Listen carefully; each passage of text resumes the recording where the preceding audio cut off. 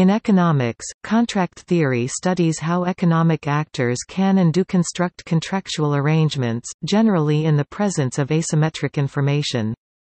Because of its connections with both agency and incentives, contract theory is often categorized within a field known as law and economics. One prominent application of it is the design of optimal schemes of managerial compensation. In the field of economics, the first formal treatment of this topic was given by Kenneth Arrow in the 1960s.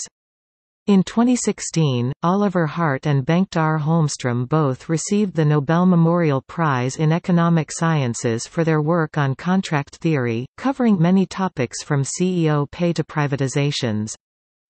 A standard practice in the microeconomics of contract theory is to represent the behavior of a decision maker under certain numerical utility structures, and then apply an optimization algorithm to identify optimal decisions.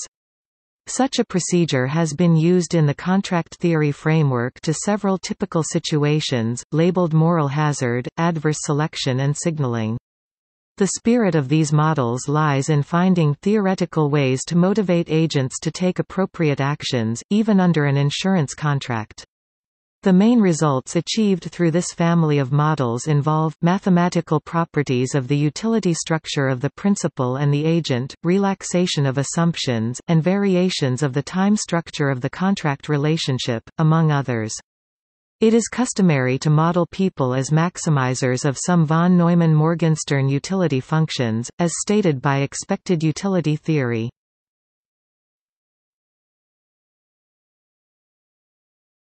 Topic: Main models of agency problems.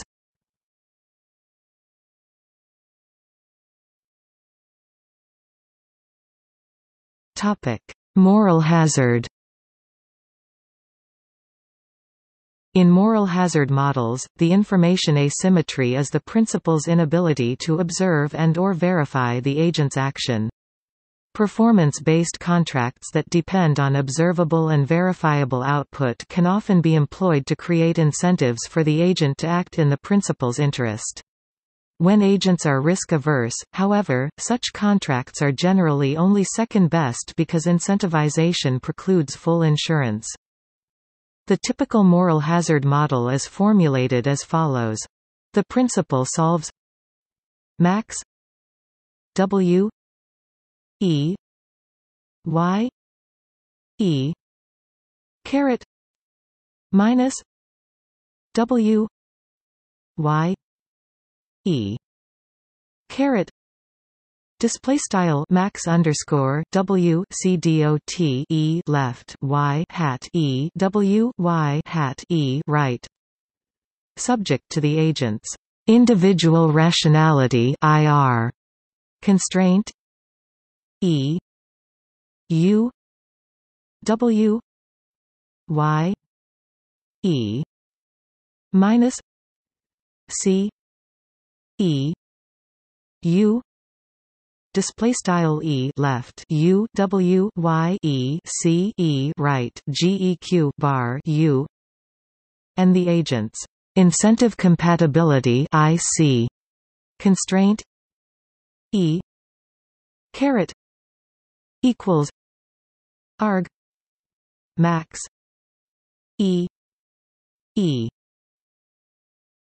U W Y E minus C E U display style hat E equals arg max underscore E left U W Y E C E right GEQ bar U, where W display style W C dot is the wage as a function of output, Y display style Y, which in turn is a function of effort, E display style E C E display style C E, represents the cost of effort, and reservation utility is given by U display style bar U U display style U C dot is the utility function, which is concave for the risk-averse agent, is convex for the risk-prone agent, and is linear for the risk-neutral agent.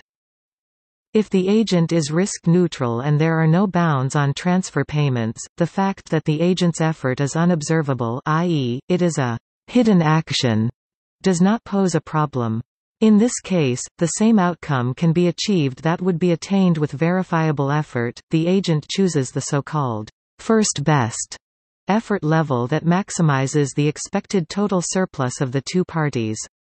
Specifically, the principal can give the realized output to the agent, but let the agent make a fixed upfront payment. The agent is then a residual claimant and will maximize the expected total surplus minus the fixed payment. Hence, the first best effort level maximizes the agent's payoff, and the fixed payment can be chosen such that in equilibrium the agent's expected payoff equals his or her reservation utility, which is what the agent would get if no contract was written. Yet, if the agent is risk-averse, there is a trade-off between incentives and insurance.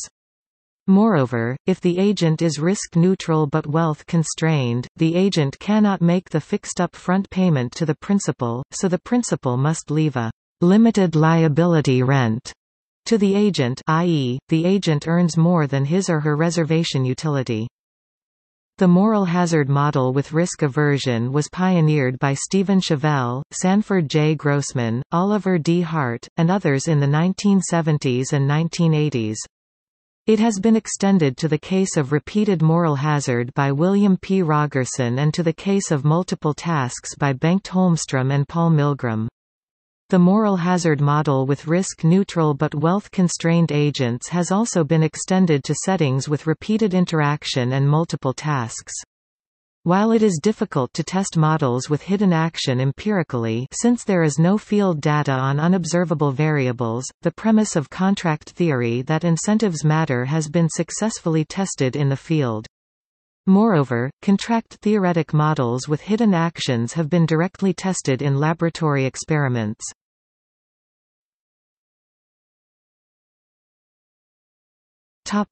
Adverse selection. In adverse selection models, the principal is not informed about a certain characteristic of the agent at the time the contract is written. The characteristic is called the agent's type. For example, health insurance is more likely to be purchased by people who are more likely to get sick. In this case, the agent's type is his or her health status, which is privately known by the agent. Another prominent example is public procurement contracting. The government agency, the principal, does not know the private firm's cost. In this case, the private firm is the agent and the agent's type is the cost level. In adverse selection models, there is typically too little trade, i.e., there is a so-called downward distortion of the trade level compared to a first best benchmark situation with complete information, except when the agent is of the best possible type, which is known as the no distortion at the top property. The principal offers a menu of contracts to the agent. The menu is called incentive compatible if the agent picks the contract that was designed for his or her type. In order to make the agent reveal the true type, the principal has to leave an information rent to the agent, i.e., the agent earns more than his or her reservation utility, which is what the agent would get if no contract was written. Adverse selection theory has been pioneered by Roger Myerson, Eric Maskin, and others in the 1980s.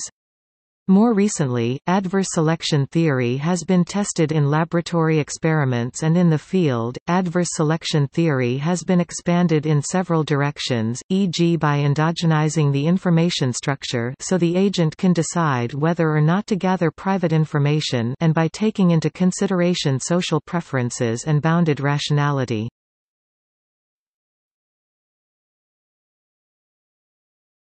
Topic: Incomplete contracts. Contract theory also utilizes the notion of a complete contract, which is thought of as a contract that specifies the legal consequences of every possible state of the world. More recent developments known as the theory of incomplete contracts, pioneered by Oliver Hart and his co-authors, study the incentive effects of parties' inability to write complete contingent contracts, e.g. concerning relationship-specific investments. A leading application of the incomplete contracting paradigm is the Grossman-Hart-Moore property rights approach to the theory of the firm. See Hart, 1995. Because it would be impossibly complex and costly for the parties to an agreement to make their contract complete, the law provides default rules which fill in the gaps in the actual agreement of the parties. During the last 20 years, much effort has gone into the analysis of dynamic contracts. Important early contributors to this literature include, among others, Edward J. Green, Stephen Spear, and Sanjay Shrivastava.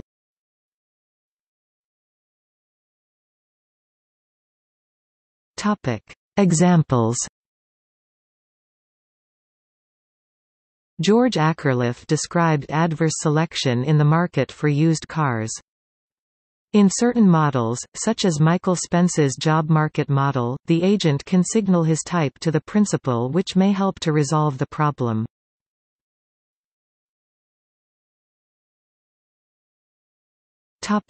See also: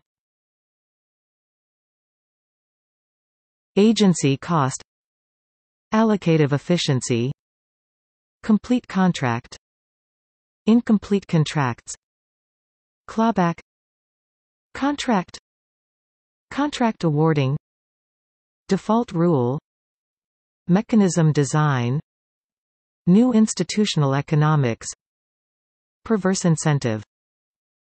External links: Bolton, Patrick and Matthias de Watripont, 2005, Contract Theory.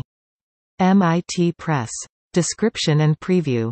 Dutta, Prajeet, and Roy Radner, 1994. Moral Hazard, in Robert Aumann and Sergio Hart eds. Handbook of Game Theory. Elsevier. pp. 870–903. Hart, Oliver, 1995. Firms, Contracts, and Financial Structure. Oxford University Press. Lafont, Jean-Jacques, and David Martimort, 2002. The Theory of Incentives, the Principal Agent Model. Description, Introduction, and down for chapter links, Princeton University Press, 2002. Martimort, David, 2008. Contract Theory. The New Palgrave Dictionary of Economics, 2nd edition. Abstract. Solanier, Bernard, 1997. The Economics of Contracts, a Primer.